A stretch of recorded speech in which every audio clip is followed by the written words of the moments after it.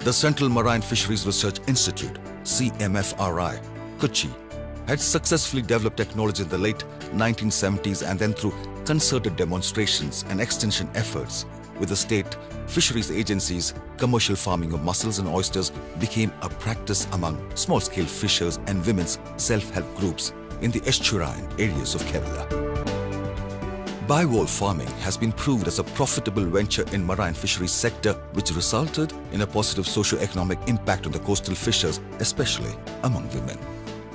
With the wholehearted support of the director, CMFRI, Dr. A. Gopalkrishnan, for the project on sustainable mollusk and mariculture practices, and with the guidance of Dr. K. Sunil Muhammad, head of the Division of Mollusk and Fisheries, the practical dissemination or popularization of bivalve farming technologies in the coastal belts of potential maritime locations in Malabar Coast was undertaken in Kadulundi areas of Vallikunna Gram Panchayat in Malappuram district of Northern Kerala by training 62 women fisherfolk with the Community Development Scheme, CDS, of the Kudumbashree District Mission of the Panchayat. These women were mobilized into 11 SHGs comprising 60 members, 5 members each in 10 SHGs and 1 with 10 members.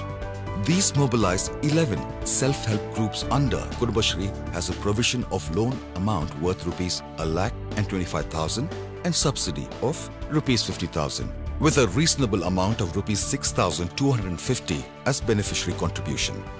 The 5 members of each SHG possess the joint responsibility through a strong internal amendment with a firm base of interpersonal trust. Each SHG has an elected president, secretary and treasurer. An assessment of the group dynamics effectiveness of the SHGs was attempted by the extension scientists of the project by interviewing the members of the SHGs with standardized protocols developed, and the group with substantial effectiveness score was identified as Muthuchuppi in Kadulundi Nagaram.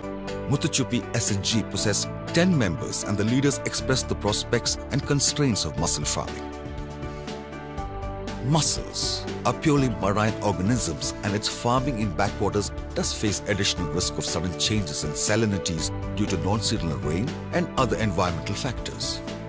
On the other hand, oysters are brackish water organisms which are quite adept at growing in a wide range of salinities available in brackish water regions of the country. CMFRI also initiated edible oyster farming in Muthakkundam areas of Vadakkekara Grama Panchayat in Ernakulam district with a successful demo which attracted SHGs mobilized by Kudumbashree Mission.